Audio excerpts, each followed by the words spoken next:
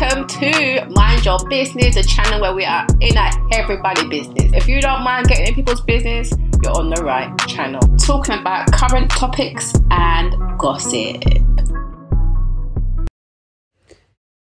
The Mandem link up on this show was definitely needed because the only two husbands that I am team and that I actually back are JJ and Willie, because they actually speak the truth. And the truth definitely was spoken at that little link up that they had. So let's get into it. Well, going on, people, my inclusive crew, let's talk about the Belle Collective. Pick up with Letitia's book launch, where Glen decides to give his little love rap song to her, which I was just like, please, we could really do without this. I weren't really here for it. I mean, the faces in the room also show that not many people were there for it either. I felt like he was taking her moment because it's her book launch and making it about him, you know, performing a song and a love song, and then she kind of melted for it. I just thought, Letitia, why? Please don't tell me that one little deggy rap song is going to make you back down and act like everything is all peaches and cream. But it seems so. It's just baffling to me. Anyway, later on in the show, we see Willie and Akeisha meet up with Essie and Marie, because obviously we saw Marie and Essie speaking about doing a lupus foundation, annual dinner, or, you know, trying to, you know, raise more awareness around lupus, which is a good thing. And we saw them talk about it last week. So obviously Akeisha and Willie wanted to kind of get involved in that because obviously they share that Willie's mum did suffer from lupus. So obviously it's something that's close to his heart.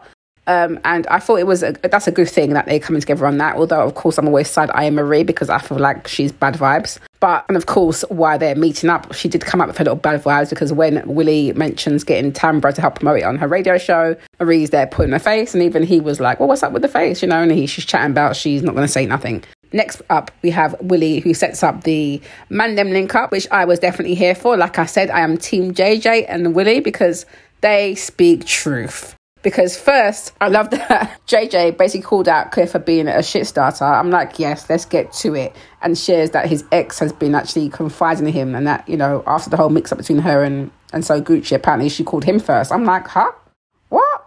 So I was quite surprised at that. And even Willie was surprised and said, well, doesn't Latrice have a problem? But, you know, he said, no, Cliff said that Latrice trusts him and stuff. But I'm like, this is interesting to me because JJ's ex, Selena, did have an affair with Cliff.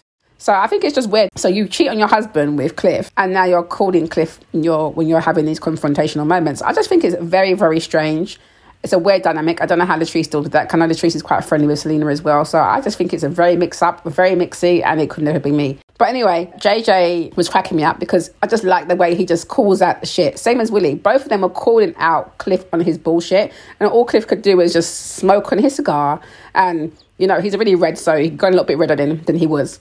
But I'm just like, yes, please talk some truth to this idiot man, Glen. The two of them are fools, Glen and Cliff. The two of them are big time idiots as far as I'm concerned. They're a mess. They're a complete mess. So, you know, they're telling Glen he needs new friends. And I was like, yes, tell his backside to fix up. He does need new friends. I love that JJ was like, look, basically you're taking advice from this man. This man is mashing up your marriage. It's like they're both saying, you know, you're pouring gasoline onto that Cliff is pouring gasoline onto Glen and Letitia's marriage. And they can see it. But Glen, being a big fool that he is, he's sitting there like, oh, well, you know, show me how this is a problem. Like, it's a problem. Even your wife don't like that you're always with Cliff. So that should be a sign. You've got these two guys who have got nothing to gain from telling you this. Just being honest. Telling you that you need new friends and you need someone who's going to tell you the right thing to do. And that, you know, Cliff calling him to go and cause a whole mix-up around the strippers being at So Gucci's party was mix-up. Because like Willie said, the other husbands were there. Everyone was cool. Cliff doing that created a whole big madness. So he's very much, like JJ said, he should be a Belle, because he's definitely in there like a woman. He's mixing up himself in things that he don't need to be mixed up himself in. And he feels like he's got to be there with Glen. But Glen, to me, is like a little puppet for Cliff. Cliff is just having fun with him over there because he's chatting about he's fireproof and no one can't pour no gasoline on what he's got going on over there. Yeah, it's because you control your woman over there. But, yeah, it's a whole damn hot mess. But it did make me laugh when Willie basically said, you know, Cliff is like Don King and Glen is like Mike Tyson. I was like, But Glen still is not getting it. Now, also, which is interesting, is Cliff trying to shade JJ, you know, because he said that, you know, he likes him as a person but can't be friends with him. And JJ's like, yeah, that's right. Like, he don't give a damn anyway.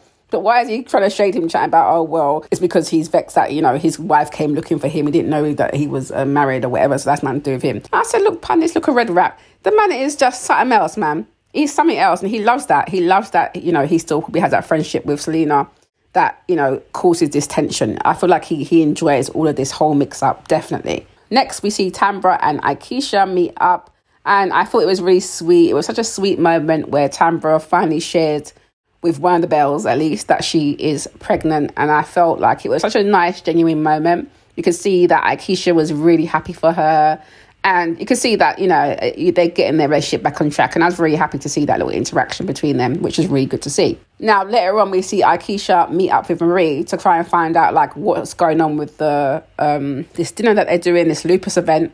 So it just seemed like Marie had no clue. So to me, without Essie, she don't know why go on, because when Akeisha's asking her certain questions, she don't know what's going on. Then she's talking about this is not what she does.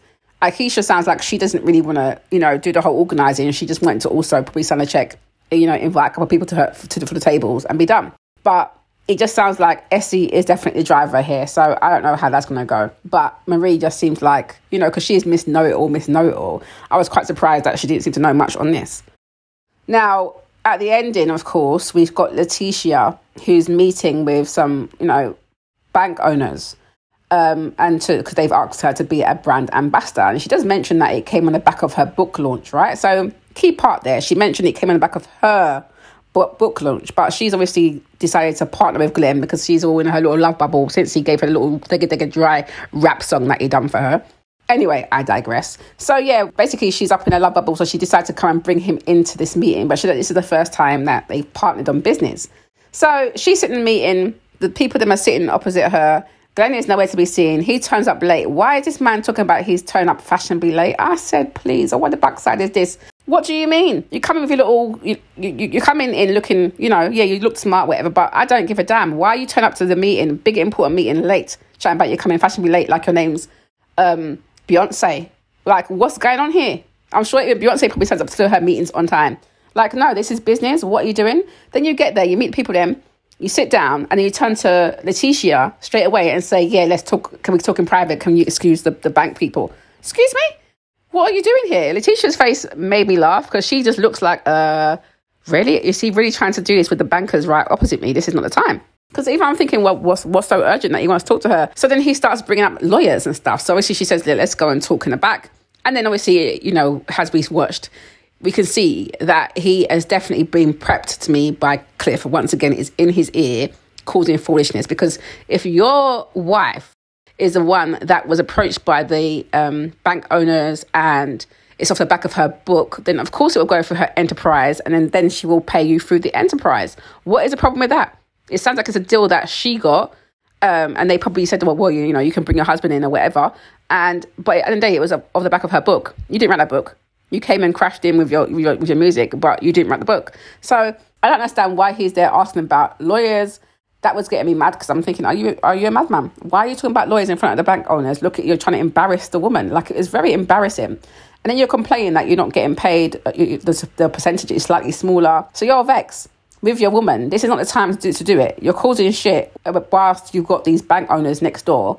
Embarrassing. I felt bad for Letitia, but I'm like, Letitia, this is what you're accepting because of one Digga rap song. You're feeling like you can bring him in on your business. No, you should have kept that very separate. But yeah, anyway, he's vexed. He's causing that mix-up. Bank owners are sitting next door. They probably can hear everything what's going on. He's acting like she's trying to teeth out his money. I'm like, the woman already told you she's going to give you a percentage. So what the hell? Even she said that she'll send it to him, cash app it or whatever. I feel like it's really interesting that he's implying that she's teething or she's trying to teeth him or swindle him and can't be trusted. Whereas who was the person who was cheating on who? So who should really have trust issues? But no, I'm sorry. Even when she had said to him, you sounded like Cliff. And he tried back, yeah, well, Cliff told me. I said, no, whatever else is going on here. He needs to go and live with Cliff, go out and marry Cliff, because he's going on like Cliff is the driving force in his marriage. If he keeps listening to Cliff, he might not have a marriage. Glen needs to go and take some advice from JJ and Willie. Yeah, people that seem to be in happy marriages and are not mixed up, okay, and not being all controlling with their women and all that kind of rubbish. No, it's a hot damn mess. I feel like Glen is just acting like an idiot, and so is Cliff. So I'm just not really here for it. We'll see what happens next week. But I particularly was not impressed with that whole situation. But what do you people think? Like, are you with me? Do you like JJ and do you like Willie? What do you think about Cliff giving all this crap advice to Glen? And what do you think about Glen? Because I felt like he was very big-headed. Why are you asking to have a conversation with the bank owners right there to basically quarrel with your woman about a slight change in percentage and getting paid through the enterprise? Aren't you happy you're getting paid at all? Because really, don't you work on some boat somewhere usually? Aren't you out to sea or something like that? So what the hell? Your woman's the one who's out here making moves, doing events and writing the book and doing what she's doing. So I just feel like he's something else. He's a big idiot. I don't like it. I don't like the foolishness. But we will see where I'll go on with the next episode. But what do you people think? Let me know your thoughts below. Yes, so thanks for watching that. Don't forget to subscribe, like, comment, share, and hit that notification bell so you know when I am uploading some more of people's business. So until then, my nosy people, stay blessed.